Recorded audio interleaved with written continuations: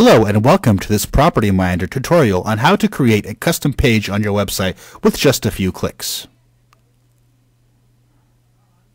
To get started with creating a custom page, you must log into your Realtor Toolkit and click the tab on the left-hand menu bar that says Website Editor. From this page, you'll want to click the link that says Buttons. This will bring up a screen with all the active buttons and pages on your website. Every page that is currently enabled is shown, as well as currently inactive pages. To create a new custom page, click on the Create Custom Page link above the table.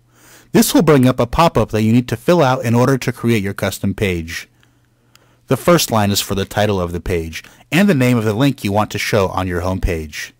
If you wish, you can add a separate SEO title that will show up on search engine results. Next, add the description that you will see for your page on your Buttons menu.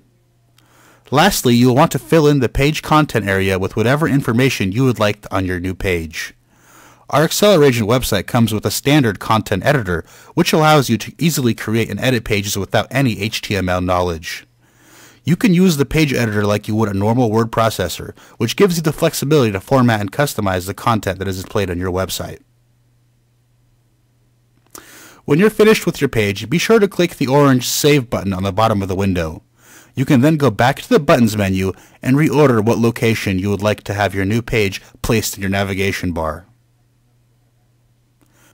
If you have any more questions or need help setting up a custom page, please give us a call and our customer service team would be more than happy to help you.